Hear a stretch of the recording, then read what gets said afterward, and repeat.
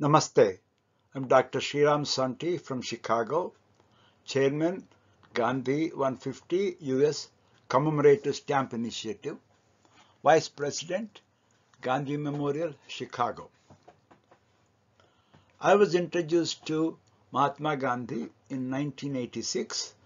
Though I was born Indian, I never had an opportunity to read in detail about Mohandas Gandhi or Mahatma Gandhi. In 1986, I had the opportunity to visit Sabarmati Ashram with one of my professors' recommendation, Dr. Narendranath Sood. And once I went there, I had a special transformation in myself looking at the Sabarmati Ashram and the great monumental effort of Mahatma Gandhi to change the world towards truth and nonviolence and obtaining peace through nonviolence.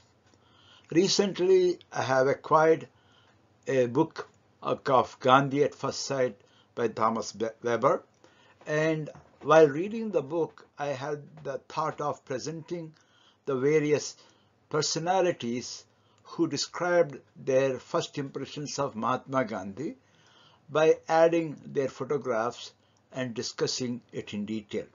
This is an humble attempt of this Gandhi at First Sight book to be presented to public at large with few of the celebrities that mentioned about Gandhi in that book.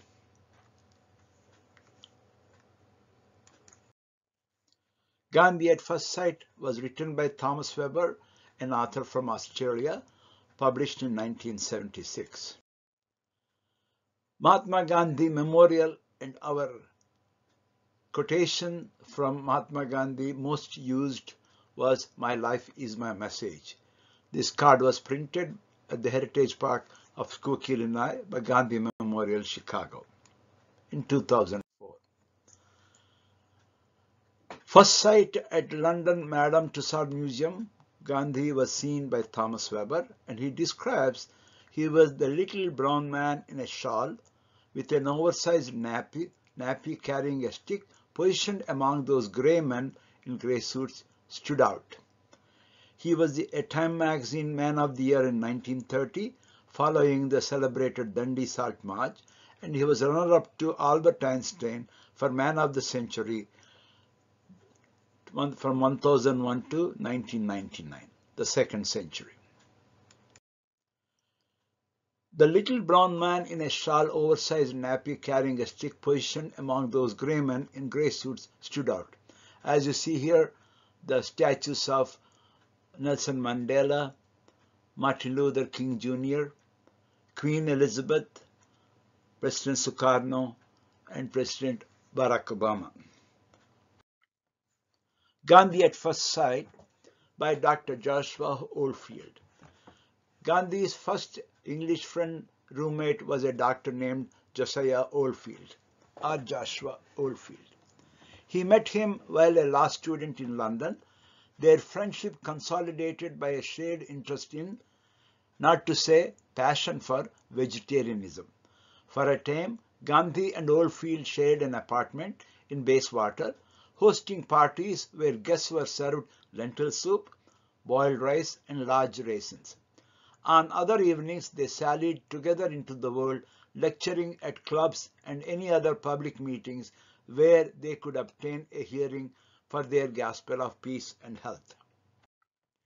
Josiah Oldfield, when he first saw him, describes him as a young, shy, diffident youth, slim and little weakly. As you can see to the left in the picture, the Vegetarian Society picture in 1890 of Gandhi, who was sitting next to Josiah Oldfield.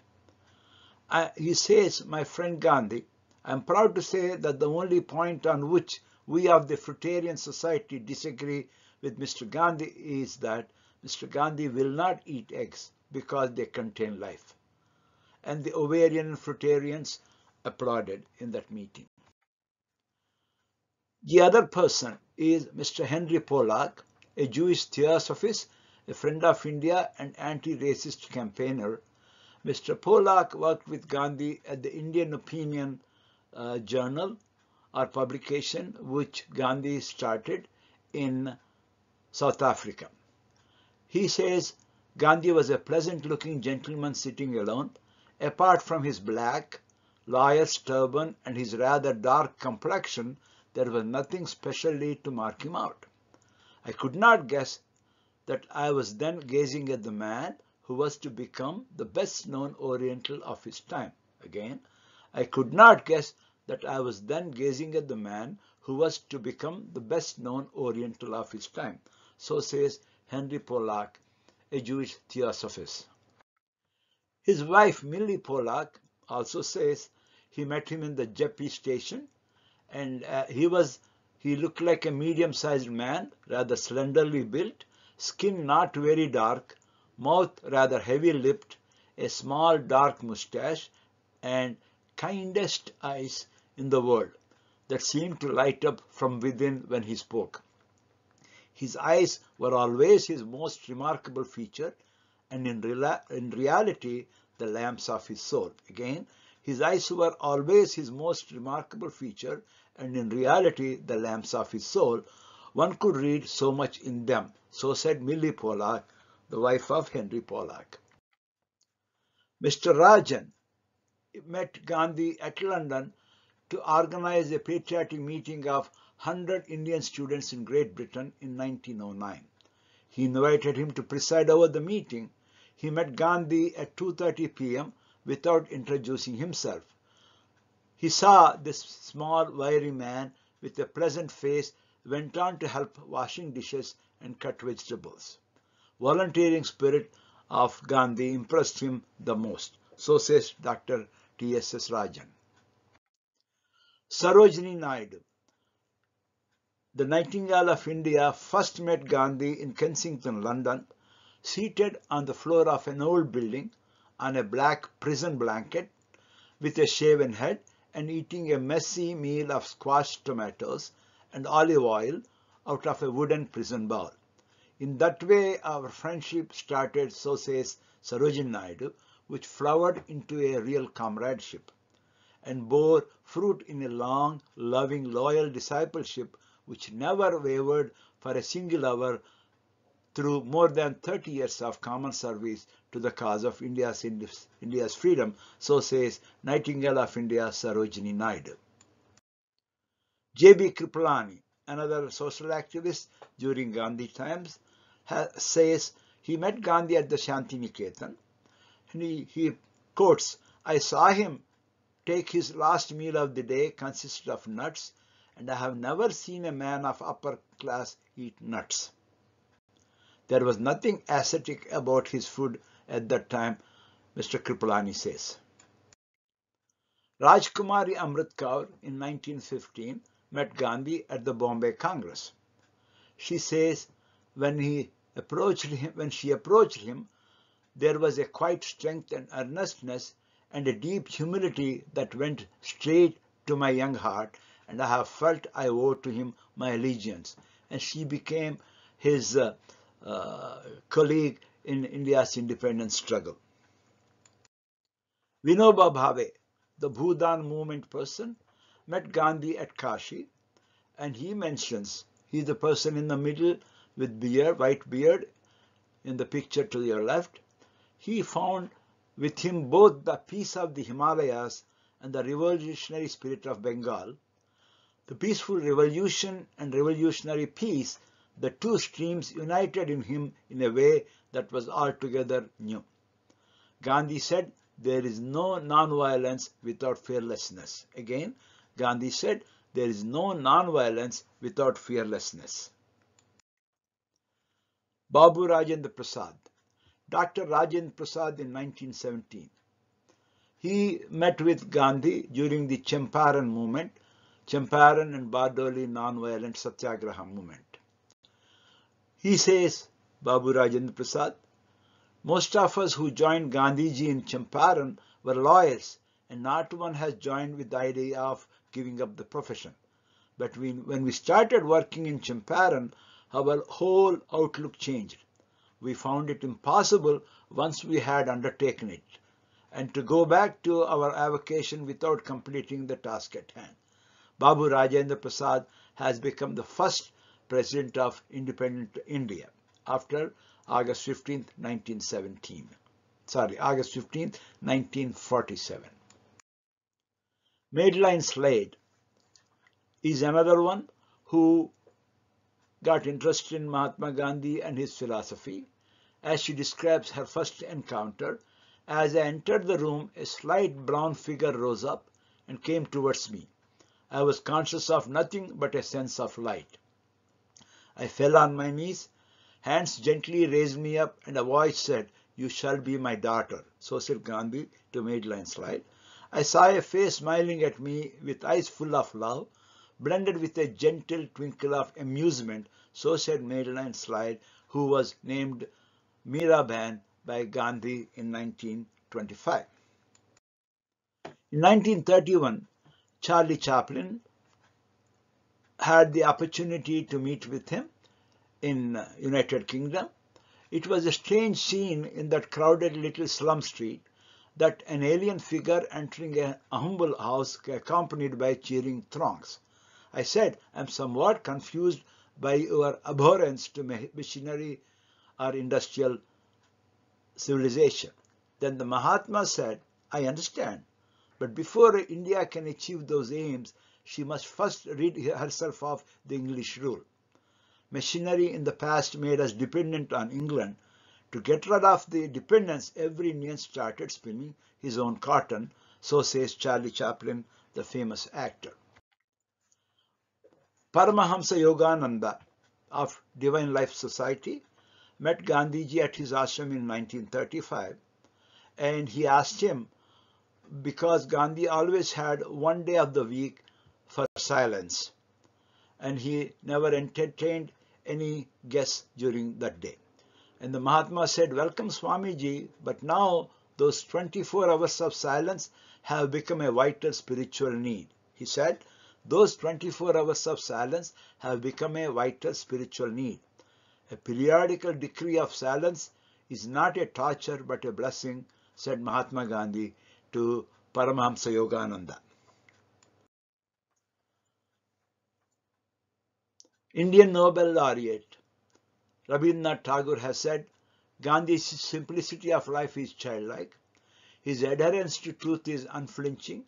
His love for mankind is positive and aggressive, and he has what is known as the Christ spirit." The Rabindranath Tagore, who called him Mahatma later on, has said that his simplicity of life is childlike. Nelson Mandela, the liberator of South Africa, said he dared to exhort non-violence in a time when the violence of Hiroshima and Nagasaki had exploded on us. He exhorted morality when science, technology, and the capitalist order had made it redundant. So said Nelson Mandela, the first president of South Africa, independent South Africa. Nobel laureate Albert Einstein said, "Gandhi had demonstrated that a powerful human following can be assembled not only through the cunning game of the usual political maneuvers and trickeries, but through the cogent example of a morally superior conduct of life." So said Nobel laureate Albert Einstein about Gandhi. Bertrand Russell, a philosopher and an activist, has said, "Nonviolent resistance, it certainly has an important sphere. As used against the British in India, it led to triumph for Gandhi, but it depends upon the existence of certain virtues in those against whom it is employed. When Indians lay down on the railway tracks and challenged the authorities to crush them under the trains, the British found such cruelty intolerable." So said Bertrand Russell, a philosopher and a social activist. The Dalai Lama, the Buddhist living guru, has said, "To me, Gandhi was the consummate politician, a man who put his belief in altruism above any personal considerations. I was convinced too that his devotion to the cause of nonviolence was the only way to conduct politics." Again, Dalai Lama says, "I was convinced too that Gandhiji's devotion to the cause of nonviolence was the only way to conduct politics. Nelson Mandela has written an article on Gandhi in the Man of the Century edition of Time magazine in December 1999, released in January 2000, titled The Sacred Warrior. This is about the liberator of South Africa as he looks at the seminal work of the liberator of India. He says, India is Gandhi's country of birth, South Africa his country of adoption. He was both an Indian and a South African citizen. Both countries contributed to his intellectual and moral genius, and he shaped the liberatory movements in both colonial theaters. He is an archetypal anti-colonial revolutionary.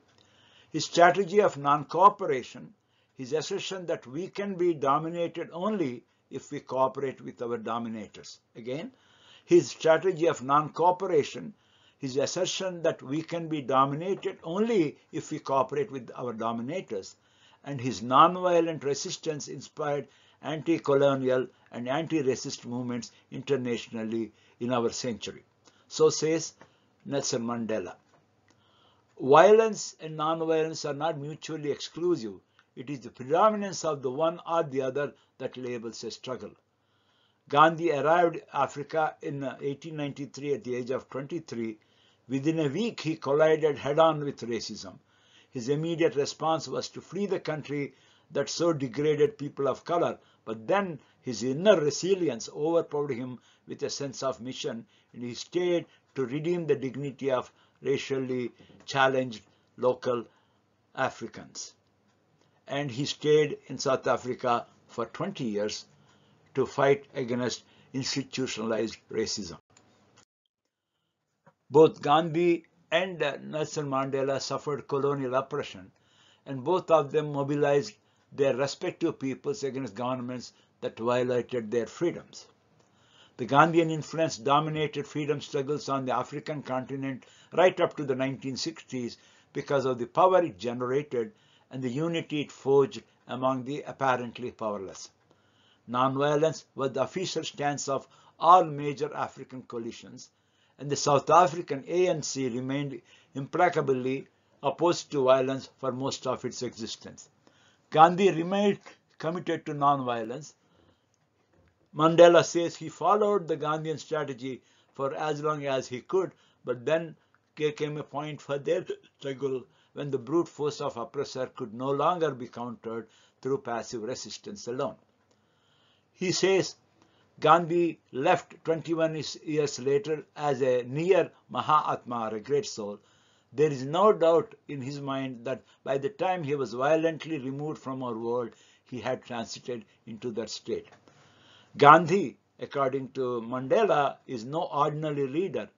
He was divinely inspired, and there are those who believe he was divinely inspired, and it is difficult not to believe with them. He dared to exhort nonviolence in a time when the violence of Hiroshima and Nagasaki had exploded on us. He exhorted morality when science, technology, and the capitalist order had made it redundant. He replaced self-interest with group interest without minimizing the importance of self. Again, he replaced self-interest with group interest without minimizing the importance of self. In fact, the interdependence of the social and the personal is at the heart of his philosophy. He seeks the simultaneous and interactive development of the moral person and moral society. His philosophy of satyagraha is both a personal and a social struggle to realize the truth which he identifies as God, the Absolute. The key traits of Mahatma Gandhi in the presentation has been by the outlooks of all the luminaries who have talked about him in this book. One is the simplicity of living. Second, generosity of thought process. Third, capacity or forceful nature of presenting one's conviction. Electrifying possibility of speaking ability, and veracity of action. Again, simplicity, generosity, capacity, electricity, and veracity. All these are the ingredients for the success of Mohandas Gandhi in South Africa and Mahatma Gandhi in India. Here is the book which I would like to recommend to all of you to read. There are other interactions by other leaders, and I had selected few of those for my presentation. Gandhi at First Sight by Thomas Weber. Again, my impressions of Gandhi at first sight happened in 1986 when I visited with my professor Dr. Narendranath Sood in Ahmedabad, the Sabarmati Ashram, and I was transformed just like he was transformed on June 7, 1893 by Gandhiji's values of morality, peace through non-violence. Mahatma Gandhi says that God is truth and the way to truth is through ahimsa or non-violence. He said it in 1927. Again, God is the truth and the way to truth is only through ahimsa or non-violence. I also had the opportunity to visit the Pietermaritzburg station, first in 1999 and recently in 2019, where Gandhi had a transformative experience on June 7, 1893 at 9 p.m., where he was evicted from the first-class compartment because he was colored and thrown onto the platform of Maritzburg, now called Pietermaritzburg.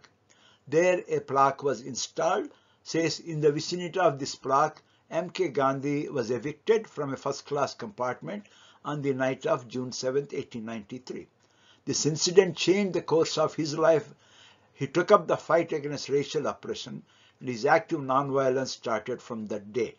This is where the seeds were sown, the thought process of Satyagraha, which followed for everyone's benefit in the liberation of half of the world from racism and institutional racism and social injustices. This was my visit in 1999, where I had the opportunity to see his statue in the business district of Pietermaritzburg. It's called the Statue of Hope, and where they put the most often quoted quotation, "My life is my message." This is the Gandhiji statue in Washington, D.C. This was in front of the Embassy of India in Washington, D.C. This is Gandhiji statue in Dallas, Texas. A big Gandhi Memorial Plaza was initiated in Dallas, Texas. These are the statues in Atlanta in the Gandhi King Center, in Cleveland, in Flint, Michigan, New York City, in San Francisco, Salt Lake City, and of course the one in Washington, D.C.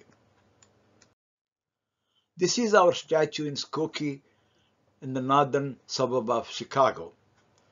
Here are the founding members, which included myself, Dr. Sriram Sonty, towards the right of the picture, and Mr. and Mrs. Kamaria, Om Prakash, and Usha Kamaria on either side of the Gandhiji statue at the base, and other members of Gandhi Memorial, Chicago.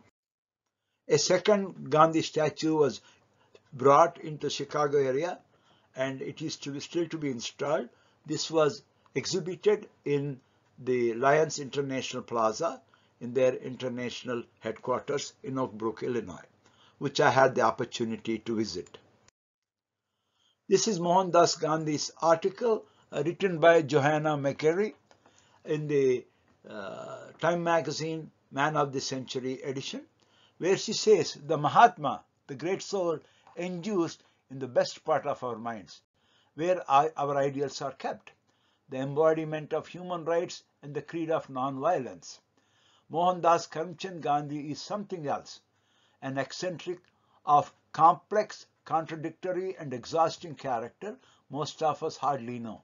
It is fashionable at this fin de siècle to use the man to tear down the hero, to expose human pathologies at the expense of larger-than-life attachments. Gandhi was runner-up to Albert Einstein for Man of the Century. Mahatma Gandhi. These are the quotations we live by. Where there is love, there is life. Gandhiji says, freedom is not worth having if it does not include the freedom to make mistakes.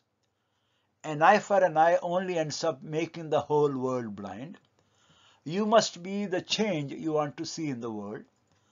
When in despair, remember that all through history, the ways of truth and love have always won. Strength does not come from physical capacity. It comes from an indomitable will. An ounce of practice is worth more than tons of preaching. He says, in a gentle way, you can shake the world. And Mahatma Gandhi says, Gandhi is my name, Ahimsa is my game, and Shanti is my fame. Again, Gandhi is my name, Ahimsa is my game, Shanti is my fame. Here, the recent president of United States, Barack Obama, when he visited India during the Independence Republic Day celebration in 2015, has written, what Dr. Martin Luther King Jr. said then remains true today. The spirit of Gandhi is very much alive in India today, and it remains a great gift to the world. May we always live in this spirit of love and peace among all people and nations. Signed, Barack Obama, 25th January 2015. This was a Champion of Liberty series of stamps released by United States in 1961. And we initiated a Gandhi 150 commemorative stamp initiative in US on January 9th, 2017, Monday, celebrating the Pravas Bharat Divas in the honorable presence of Consul General of India, Dr. Yusuf Syed, with the members at large and chaired by Dr. Sriram Sonty. The work is in progress. Hopefully, we'll get the stamp in the coming years. The bibliography: Gandhi at First Sight, book by Thomas Weber, published in 1976. PowerPoint by Dr. Sriram Sonty, first presented in 2018. An autobiography or the story of my experiments with truth, Gandhi 150, Navjeevan Publishing House, originally published in 1927. M.K. Gandhi, an autobiography, Modern Classics, Penguin Publications, again published in 1927 and 1929. Time Magazine Man of the Century edition, January 1st, 2000. Pictures from various sources collected over 30 years. Credits: the concept and narration is by Dr. Sriram Sonty, MD. Advisor, Dr. Sharada Purna Sonty, PhD. Videography, Yugandhar Nagesh, Swadesh Media.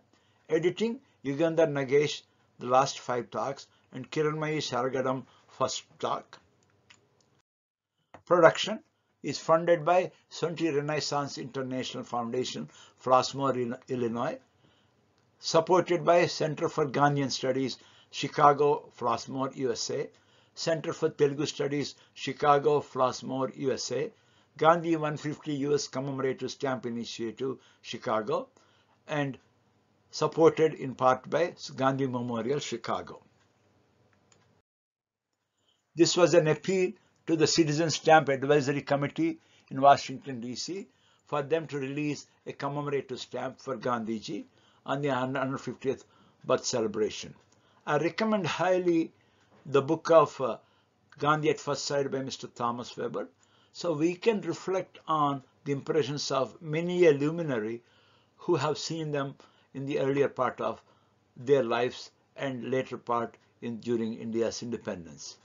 I'm sure we all have our own personal impressions on Gandhi, and most of the time we can experience them better if we visit the #1 pilgrimage site to offer homage is Petermarisburg railway station, because his transformation on that day to include passive resistance or satyagraha as a part of a movement for peace through non-violence has obtained freedom for half of the world's population. India, South Africa, Poland, and African Americans in USA through Dr. Martin Luther King's efforts. So I wish all of you have the opportunity to witness this presentation and hope you will visit Petermarisburg and Sabarmati Ashram in India to experience the same transformation I felt when I visited both these locations, both these places of Gandhiji's transformation. Thank you one and all. Namaste.